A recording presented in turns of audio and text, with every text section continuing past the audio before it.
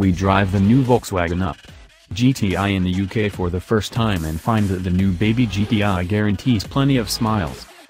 With the founding of Apple Computers, the first Sex Pistols single and a major heatwave, 1976 was a significant year.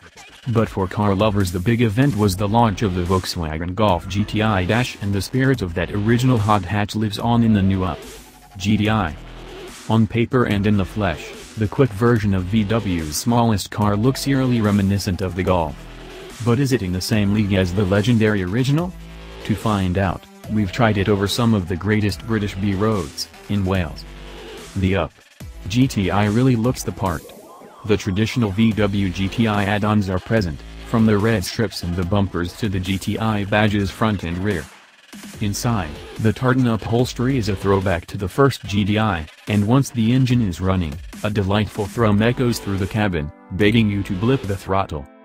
On the road, that noise becomes addictive, and you never tire of revving the engine out, which, to be honest, you don't need to do, because the response from low revs is very good.